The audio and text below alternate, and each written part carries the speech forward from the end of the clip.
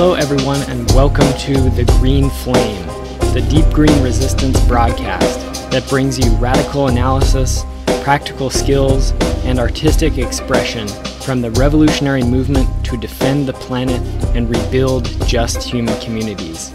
I am your host and comrade, Max Wilbert.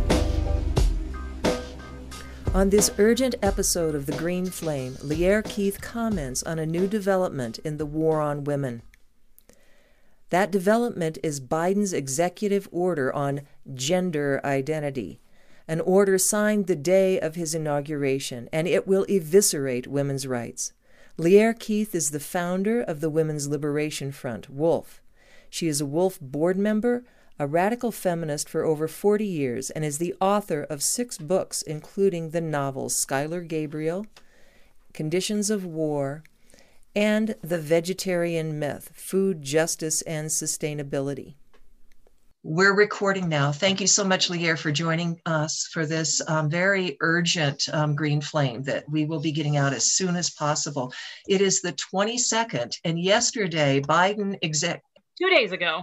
2 days ago now. Okay, he did it on the day of the inauguration. Oh my gosh, he wasn't even right. president 5 hours. Yeah, he 5 did it immediately. hours. 5 hours. Yeah. Oh, yeah.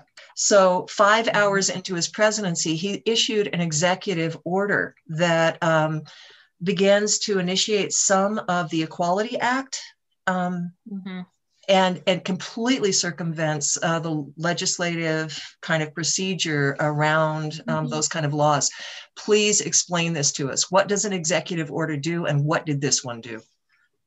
Okay, so executive orders are legal.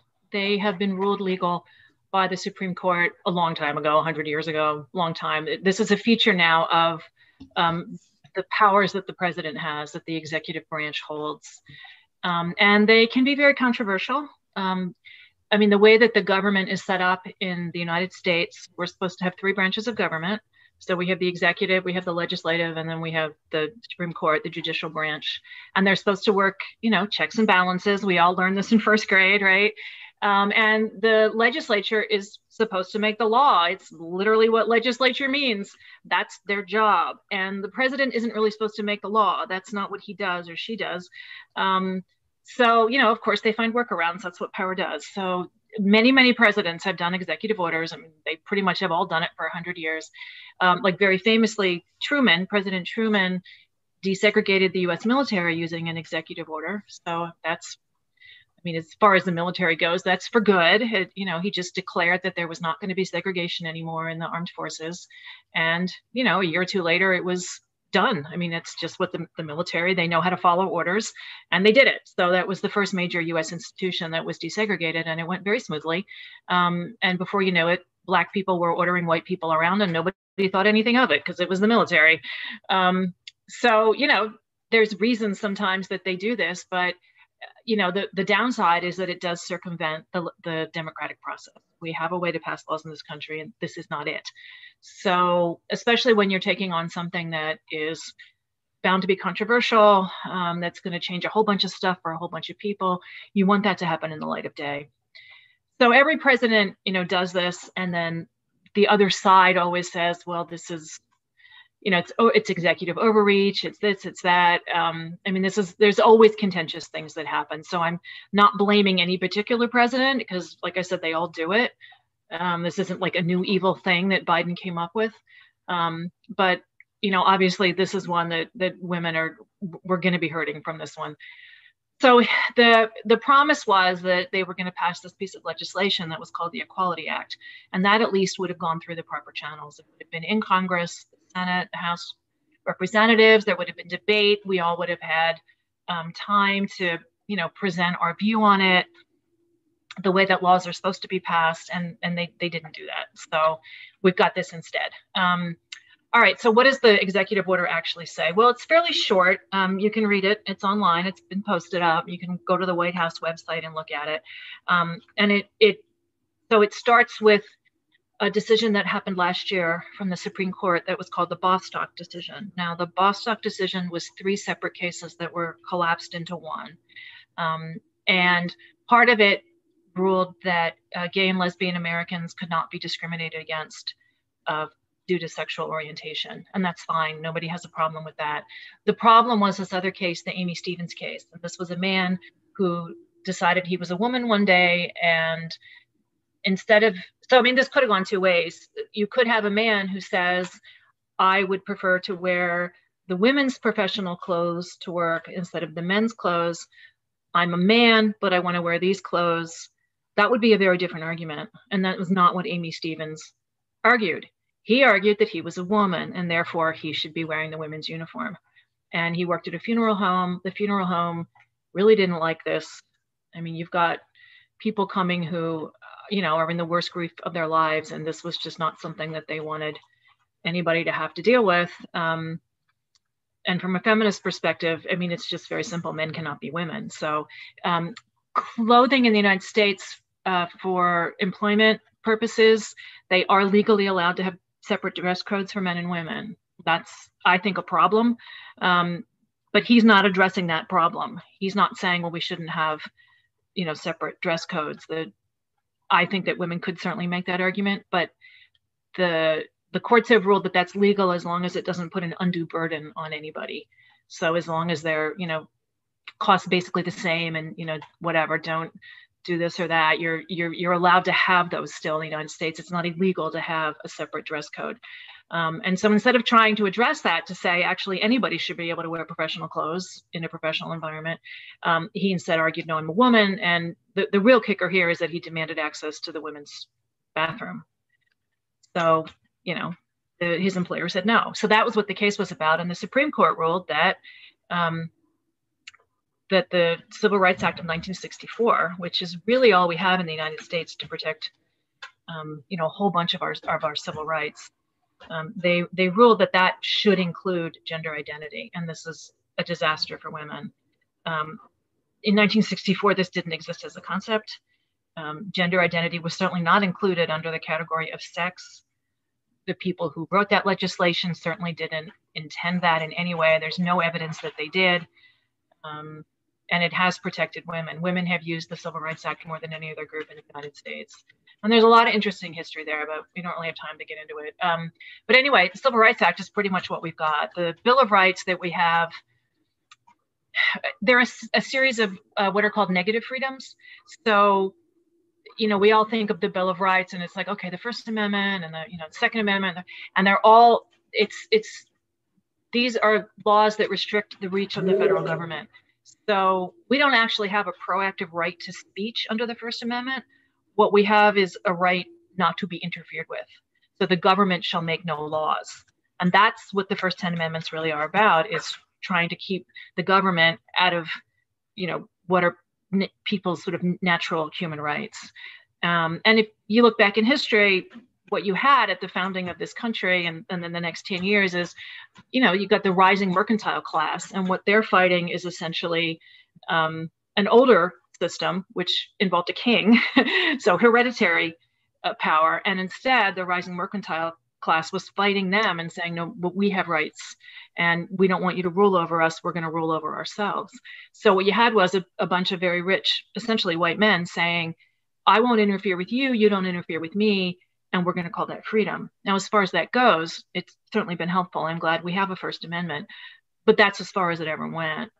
And so it's not really, you get to like the Civil Rights Act of 1964, that's like stuck onto this document with spit in a prayer. So we've got all kinds of like bigger structural problems going on behind the scenes about why this will or will not work for women. Regardless, here we are today. So what Biden has done, has said, taking this Bostock decision, so instead of sex, we're now going to have gender identity.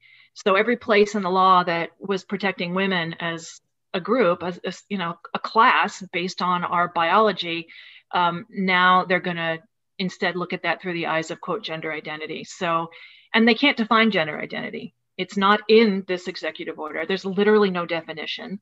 And the few states that have tried to have definitions, I mean, in New Jersey, it's like a gender identity is a gender-related identity. And I'm not making that up. It's completely circular. And this is because it's complete nonsense. And I know we all keep using the emperor's new clothes as our big metaphor, but I don't have a better one. It's just complete nonsense. Like, it means nothing. Yeah, a circle is a thing we call a circle. Great. Does not tell you what a circle is. And the most ridiculous thing is that we all know what a man is and what a woman is. This isn't actually up for debate. We have been a sexually dimorphic 500 million years on this planet. We've had sexual reproduction. Yeah, I mean, there's men and there's women. This is actually not very complicated. They have made it complicated. It is not complicated. We all know who can bear the babies and who doesn't. So, and you know, for the whole history of patriarchy, they've never had a problem figuring out who the women were, who was going to be sold as a child bride, who was going to have her genitals mutilated, who was going to have her feet bound, who wasn't allowed to vote. I mean, in 1976, when my mother divorced my father, she couldn't get a credit card in her name. She couldn't get a bank account. Didn't happen to my father. We all know who that happened to and why we have a feminist movement. Anyway, so Bostock has now come to fruition. We saw this in the ruling. Anybody can read it. All this information is public. And that's what they said, was that yes, gender identity was essentially a discrete group of people and they deserve protection. And we're just going to go with it. They, again, never defined it because it's not definable. It's simply an internal feeling and it has nothing to do with physical reality. So this executive order, all right, so all of the federal anti-discrimination statutes that cover sex discrimination now have to provide the same, a way to say that they're going to prohibit discrimination on the basis of gender identity. So this involves all the federal civil rights offices across the country are now going to have to enforce this. This is where you used to go if you felt like there was workplace discrimination or something. That was one of the legal remedies that you had. So women aren't going to have that remedy anymore. Men will. Yeah, that was definitely my question is, what does this do to United States women immediately? Yeah. And so you can't go there. Well, I mean, you can try, but the problem is we are now going to be the people who are the problem, right? Men are going to come and say, women aren't letting me do X, Y, and Z. I'm not allowed in the women's bathroom. I'm not allowed to take a woman's, job that's been reserved for women. And that's discrimination. So women are going to have to give way. We are now the problem that has to be solved rather than the people who are being hurt, systematically hurt. It's completely the opposite now. We are the boundary that has to be broken. So this is every federal agency. They've been directed to do comprehensive assessment of all their regulations, and they have 100 days to plan how they are going to now insert gender identity in the place of sex, how they're going to interpret all this through the lens of gender identity. So this includes all American employers, it includes all the institutions, and indeed, eventually all the individuals. So you think about all the federal agencies, well, that immediately includes Housing and Urban Development, HUD, and they are the people who run all the, not the religious homeless shelters, but all the public homeless shelters. So now you've got an incredibly vulnerable group of women who are not going to be able to keep men out. And there have already been cases where women have been sexually assaulted in homeless shelters. There's a case that's still ongoing from Sacramento, California, where, I mean, thank God women were able to find a lawyer, but they have terrible experiences of how a man was forced into the homeless shelter with them and they had to shower and share rooms with him, and how terrifying this was and the things he did to them. The battered women shelters. Prisons, any federal prison. Yes, all the prisons now. And there's already cases rolling. There's Illinois, there's Texas, there's Washington. Women, I just want everybody to feel the horror of this. You are a woman locked in a 10 by 10 cell. And now we have a man who's very likely a violent offender, could be a sexual offender, is now put in your cell with you. You have literally no way to escape. And this is what they're going to do to women around the country now. They're already doing it. We haven't been able to get any press about it. In England, I mean, in the UK, they had, Mr. Karen White, who insisted he was a woman and was put in a woman's prison, and he sexually assaulted women. And it was all over the news, and it really helped them in their fight against, their version of what was going on there. But it broke through into the mainstream. We have not been able to do that here. And we have just as many horrifying cases here, and nobody wants to hear it. the press, it's just the great wall of silence at this point, what's happening to the most vulnerable women. We know why women end up in prison. We know the rates that they have been abused as children, battered as adults, that they're in for economic crimes because they're living in poverty. A lot of them are survivors of prostitution. Like they're the women who have been hurt the most by this system. And now they're going to be locked in cells with men, with male predators. And it's just, my mind just, and the left, this is who's pushing this, is the Democrats, who are supposed to be, you know, the side that's anti-racist and the side that's for progress and the side that's for, you know, unity and all that. And that's who's bringing this. It wasn't the Republicans who did this to women. So, and yes, then the prisons to are up the horror level as well. I mean, what does this do to children in school systems? The schools. So that's the next thing. Is how does you know, the federal level of control and this executive order? That's one of the most horrifying aspects to me about replacing gender identity with sex. The entire public school system. So anybody who gets federal money is going to have to immediately, you know, give into this. So it's every schoolgirl is now not going to have a public a bathroom that she can use in school safely. And hang on one second. This is my dog. Hi, sweetie. Yeah. I don't know why she thinks we're in danger. We're not in any danger. I think that it's in our voices. We are in danger. We really are. She knows. She's got sensible animal instincts. Yeah. If you'd like to repeat that, because we had the barking in the back. This is every single public school. This is that's where the federal money goes. A private school, if you're not getting federal money, you might not have to, you know, give into this right away, but all the public schools are going to have to do it. So, and, you know, you can talk to any human rights group around the world, and they will tell you the number one thing that keeps girls in school, that keeps girls out of school, is lack of safe toileting facilities. This is a huge human rights issue in poorer countries. It's true when girls are very young, but especially when they start to get their periods, when they hit adolescence, it's over. Girls just drop out in droves because they don't have a safe place to attend to their menstrual needs. And for some reason, we're just going to decide that girls in the United States don't need this, that girls in India need it, and girls in Sri Lanka need it, and, you know, girls in Iran need it, but and girls in, you know, the Congo need it, but girls in the United States, somehow it's different. We have a different kind of man and boy here who would never hurt women and girls, and women are perfectly fine to just drop their clothes and pee wherever they want. We all know this is not true. We all know that it is exactly the same here, that we deal with predators every day as women and girls. So we've already got stories of the girls who won't pee all day long at school and are getting bladder infections, and nobody cares.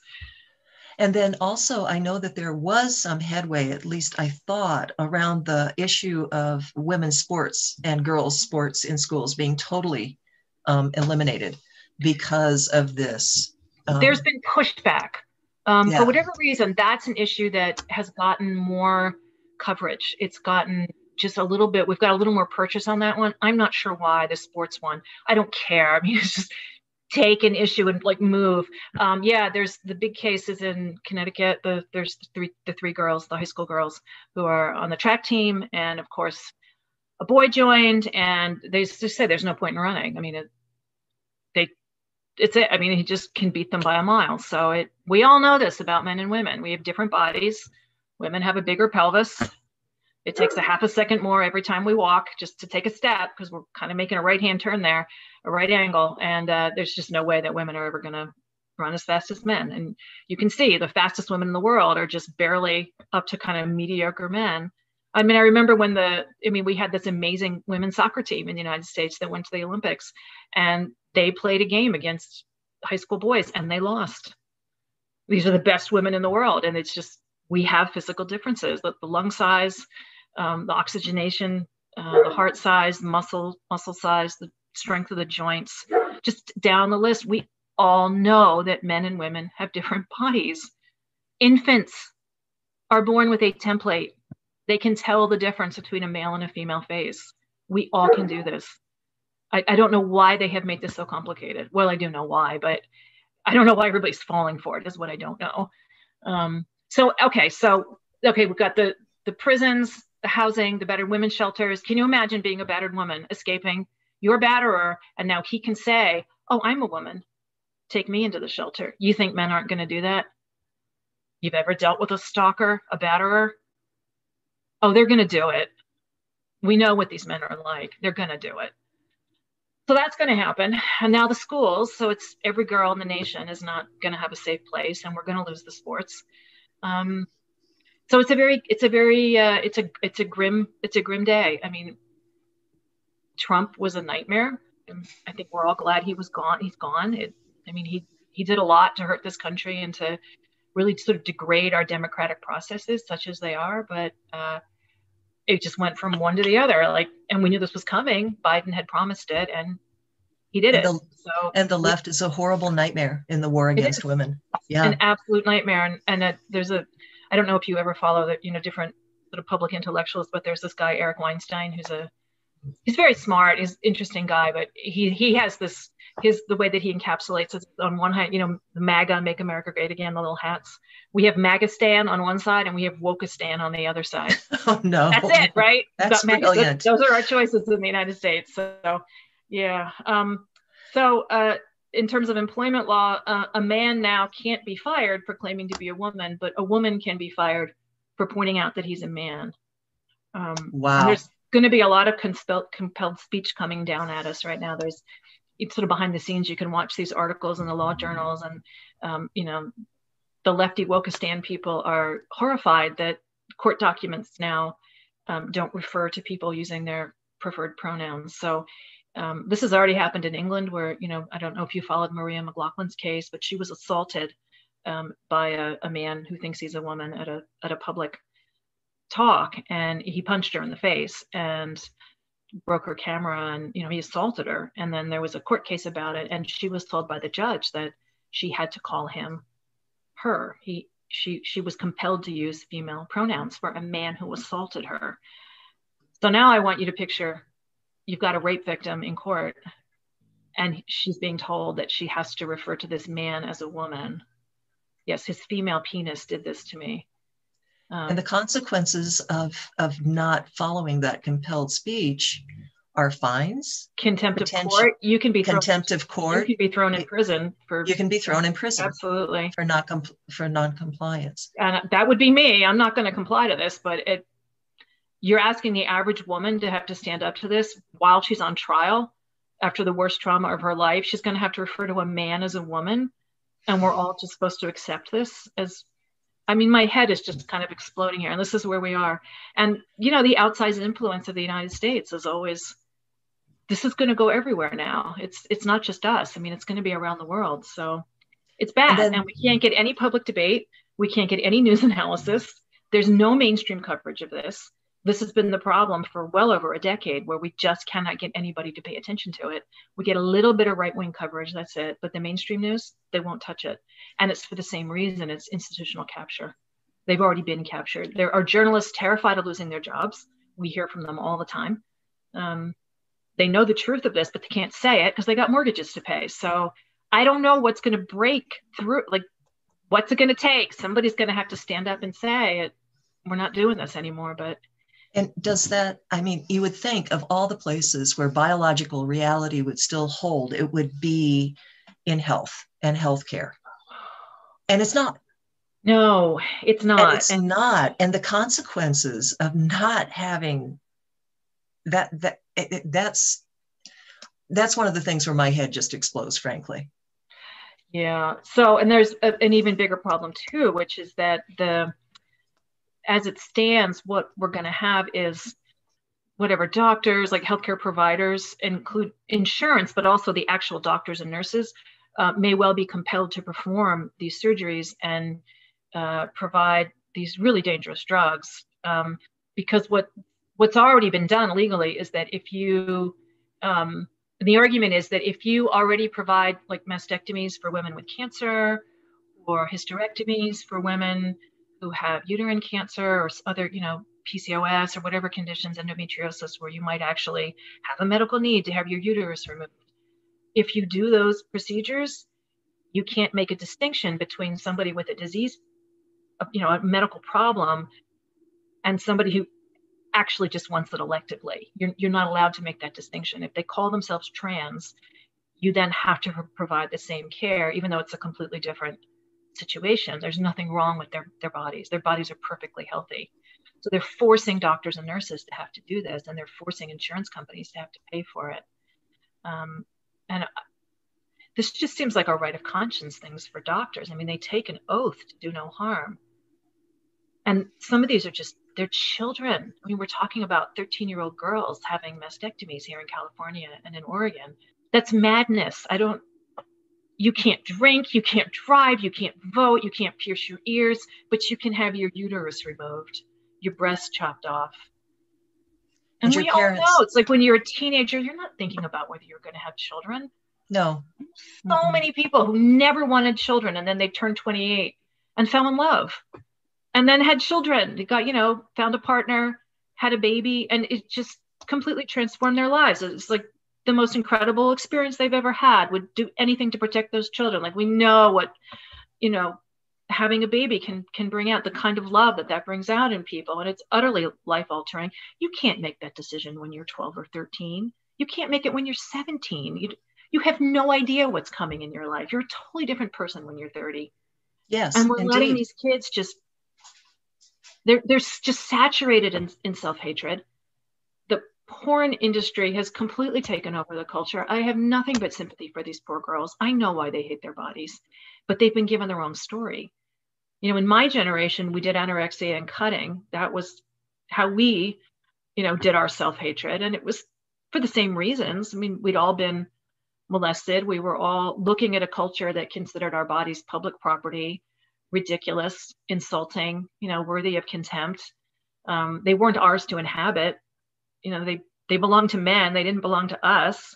We all had these experiences of being harassed or, groped or terrified or, maybe out and out raped. And I understand, there's no question why young girls feel this way as they become teenagers. You hit 11, 12 years old, and it's just a completely different world walking down the street. It's terrifying. And you realize you're never going to be safe again. So I get why they're doing it, but they don't have, quote, gender dysphoria. They have life in patriarchy. And the only solution is honestly feminism, is a political movement that's going to change men's behavior, but they're not being told that. What they're being told is that it's personal to them. They just happen to have a special human essence that was born in a sadly female body, but we can attend to that. You can take dangerous drugs. You can, have these horrible surgeries and try to live, under the wire as a kind of a faux man. And that's the option out. There's already a whole generation of these girls. A lot of them are lesbians. A lot of them are autistic. They never fit. None of the roles seemed right. Well, it doesn't for most of us, but especially I think for some women, it's probably a little bit harder. And, they're 21 years old and they've been in medical menopause for 4 years. They have all the problems that you get when you're 60 or 70. Things like urinary incontinence. A 20-year-old needs to deal with that. It's my mind. And then the surgeries they do on the young men, I don't even have words. What they did to Jazz Jennings on television, millions of people watched this young man have his genitals permanently removed. And this was supposed to be some kind of liberatory practice. The hatred of the human animal here just blows my mind. That we don't protect the young. Instead, we're going to do this to them. It's just beyond me. That blows my mind as a parent too. And I've heard multiple parents with their hearts ripped out because they're watching their children be devoured by this insane culture. I know. And what is like the antithesis of being biocentric, complete denial of basic biological reality and being eaten alive. And they're gutted emotionally and mentally by what's happened to their children. That's one of the most horrifying aspects of this gender identity piece. So and no one will help them. It's the people who should be helping us are the ones who are doing the damage. Like you'd think that doctors and therapists and school teachers and like all these institutions that are supposed to be progressive and leftward leaning, that are supposed to care about human rights and are supposed to care about women and children. And every last one of them has been captured. And now we have this it's not legislation, but we have this executive order that's just, it's just like nailing in more nails on the coffin here for these young people. And I am not hopeless. We are not giving up. We are going to fight, but it is very hard. This is a hard week. So, Wolf has done spectacular work around fighting legislation, or, working that line of being able to be politically effective in the face of this. And I know that it's really, really, really hard, but I don't know what to do with an executive order. Do you have any ideas about where we begin to fight back on that? Yeah. So executive orders are not free from judicial oversight. They can be declared unconstitutional. And the very first legal action that Wolf took was actually to try to sue the Obama administration over the first time that this happened. That was when Obama did it at the end of his term. He went ahead and did these same executive orders where he, made everything be about gender identity instead. And that was the first lawsuit that we filed. So we need a few things. One is a whole bunch of money, because none of this comes cheap, which is sad, but it's just reality. I mean, it can be millions of dollars to run a lawsuit. And then we need a plaintiff. You have to have somebody who was hurt by this. So it can't happen right away. We need to find somebody somewhere who can say that this executive order is somehow infringed on her basic rights. Or it could be a man too. I mean, it's going to hurt young guys as well. So we need somebody to come forward and help and be that person in the lawsuit. And that's a big ask, because we know what happens to people who put their heads up above the parapet on this issue. We know it can destroy your life rather permanently at this point, but it has to be done. So, I mean, we're waiting to do that.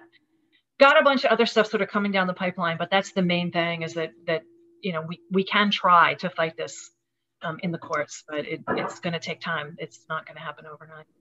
But I want people to understand another thing about this as well, which is like the reason that Obama did it, which is probably the same reason that Biden did it. In the United States, if people don't live here don't get how bad some of this stuff is. So first, the Supreme Court, well over 100 years ago, ruled that corporations are people.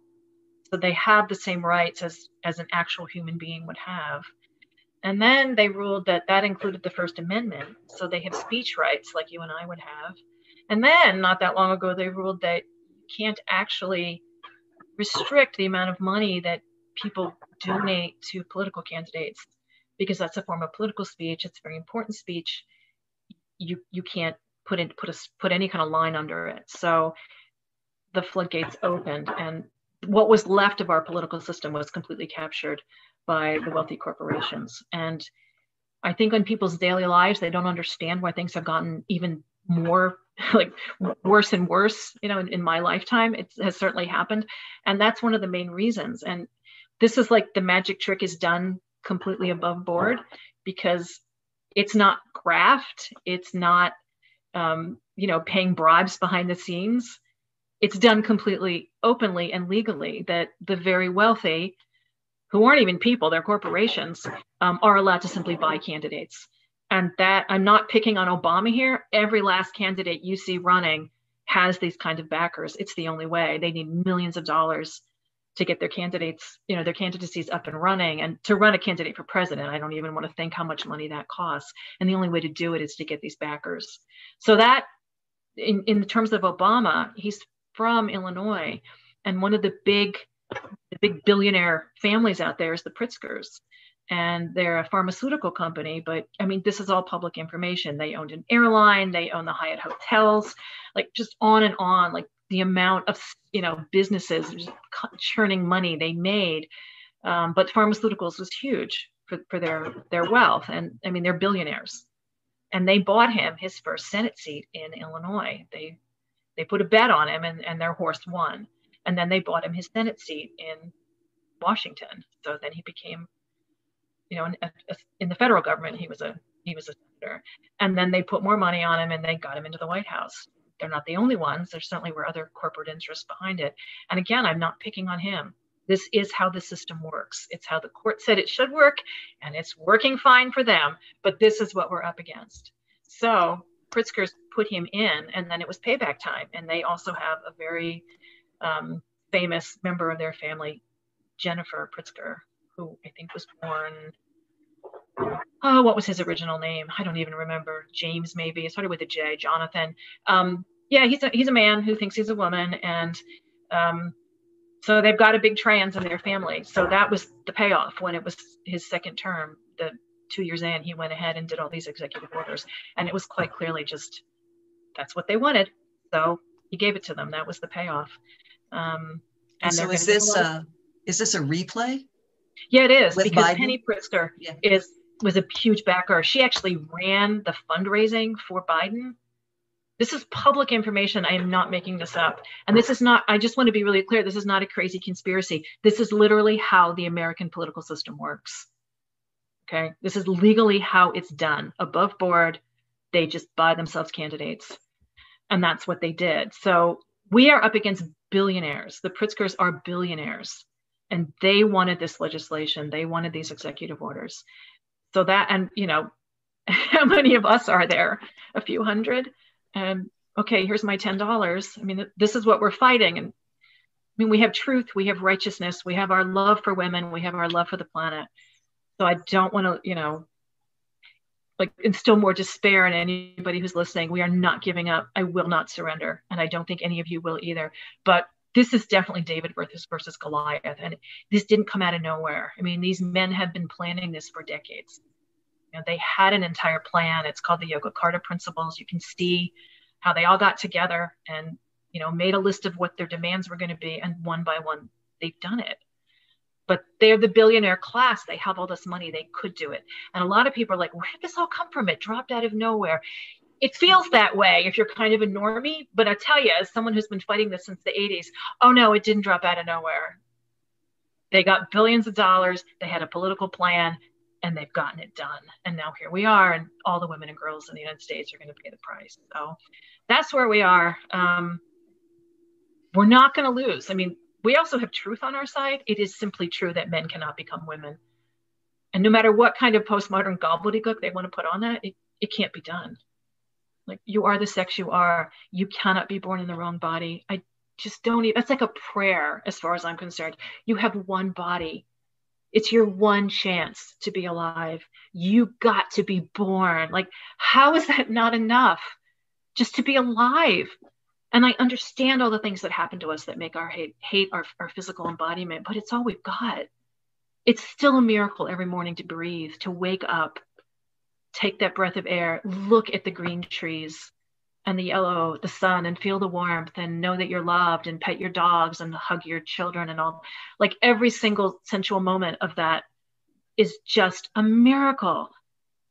And how did we lose sight of that to the point where we think our bodies are Lego blocks so we can buy parts and remove them and slap them back on? It's a very poor simulacrum at best. It sounds like Mary Shelley's nightmare. It is. She was on it. She was knew on what it. was coming. She saw it coming.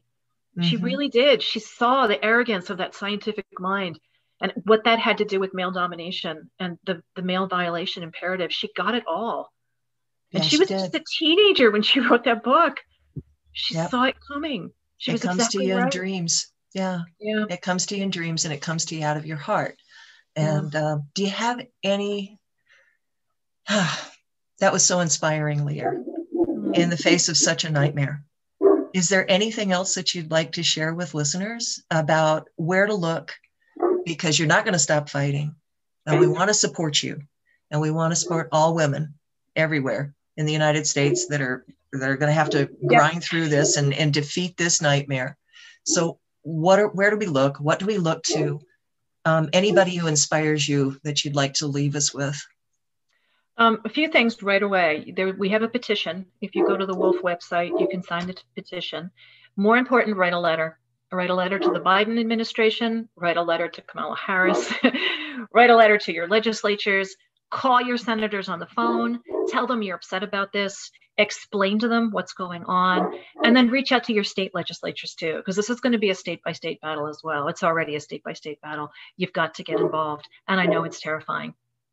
I do know that. It's the people who come at us really mean it. They're unhinged. They're violent. They will destroy your life if they decide to. You will lose your job. You can lose your house. I mean, There's not a woman I know who hasn't had serious losses to this. I mean, some of us have lost our careers entirely. I know people who've had to leave the country. I'm not going to sugarcoat what you may be up against to come out on this one, but it has to be done. So contact every single, anybody who represents you in any government at all, from the local to the federal level. Reach out to them, talk to them, get your talking points ready, go with a friend. They have to see you if you're a constituent. That is your right as a citizen. They have to let you come and talk to them. You may only be able to see staffers if they're big people, but they have to take your information. They have to sit and listen to you. So get yourselves together, practice beforehand, but do it. We have to learn how to engage with the political process. I think a lot of us who are more on the radical edge, a lot of times we spend our lives kind of rolling our eyes at it because it just seems so reformist, but there are times and places where we have to engage, and this is definitely one of them. Because otherwise they win. I mean, if we don't show up to do our part, they're going to win because there's no fight back, and they have captured everything at this point, and we've got to start pushing back. So we've got to learn to do that. Go with a friend. Just put on your big girl shoes and just get it done. And they're just people, honestly. I mean, I've done it. I've lobbied. They're just people like me and you. And they don't know more than we do either. It's especially not on this issue. And it doesn't matter whether you have Democrats or Republicans representing you. They all need to hear it. They have not heard a feminist analysis. They don't understand how this is going to hurt women and girls. Everybody thinks it's kind of gay plus. And it's not. It's not anything like gay and lesbian rights. Nothing like it at all. So yeah, we've just got to speak up, and then speak to everybody in your life about it. And I know that's hard. People are going to be very mad at you, but it has to be done. Whoever you are, if you're listening to this, you probably have really nice friends. You've got good family. They probably have really good hearts. They want what's best for everyone. They need to understand how this is going to hurt women and girls, and that you're not helping young people who hate their bodies by letting them do permanent damage that they will regret in 5 years. So anyway, all of that, get yourselves together, but we've got to talk to people, our friends, our family, our neighbors, and then everybody in a position of political power. Sign our petition, write a letter. And if you want to join Wolf, join, because we need help. We need volunteers in every single state. This is going to be massive, and it's going to take all of us. So, but never surrender. Never surrender. Never surrender. Never. Thank you, Lierre, for all of that. Thank you, Jennifer. And yeah, you are so welcome. And I'm so glad that the Green Flame is going to be able to put this out there with such an eloquent voice. We thank you so much for taking some time, because I know you are working tirelessly for everybody, women and girls and the real world. A lot of us are. So join hands. We got to do it. We will. This is Max Wilbert, one of the hosts of the Green Flame podcast. I want to thank you for listening to our show and let you know a few ways that you can support the Green Flame. First, you can subscribe to our platform using the podcasting system of your choice. We're listed on Apple Podcasts, Spotify, iHeartRadio, Pocket Cast, and all the rest. We're even on YouTube. Leaving us a positive review or rating on these platforms helps us reach a larger audience. You can also share these shows with your friends. If you're interested in donating to support the production of the Green Flame, please visit deepgreenresistance.org. And finally, the goal of this show is to activate people. So if you really want to support this show, start organizing in your own community. Thank you again for listening.